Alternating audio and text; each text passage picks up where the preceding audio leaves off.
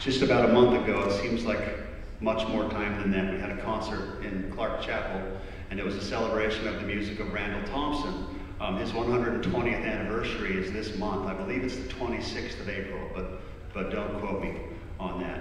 Wonderful American composer, a true pillar of American choral music, and so we really enjoyed that concert. We had the opportunity, as part of that concert, to perform his Frostiana, which is settings of Robert Frost poetry. There's 7 of these. He calls them country songs, and they deal with everything from all those questions of life and mortality and some fun things and some more serious things.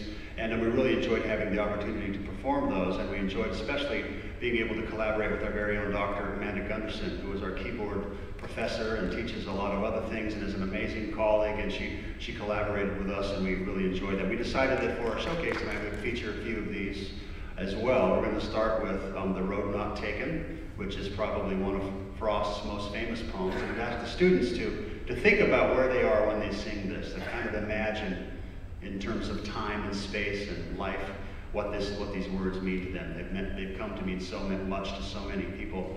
And then we'll perform A Girl's Garden, which is very fun. That's one of the more fun movements of the whole thing. Stopping by Woods on a Snowy Evening, and then we'll finish with Choose Something Like a Star.